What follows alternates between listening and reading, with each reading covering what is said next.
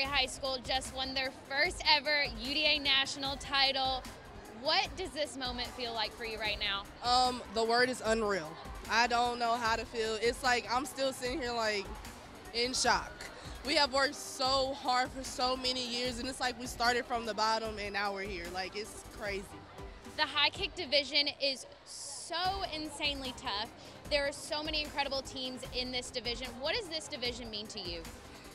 It's kind of reassuring to know that you can be on the top with so many amazing teams. It feels so great to know that we're up there with them, and we respect them so much for the great sportsmanship and just being friends with them. We're in the shoe talking, and where are you from is so great, so great.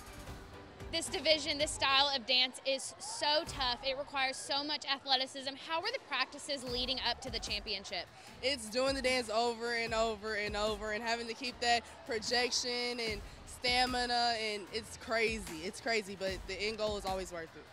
The white satin jacket is one of the most coveted prizes in all of cheer and dance.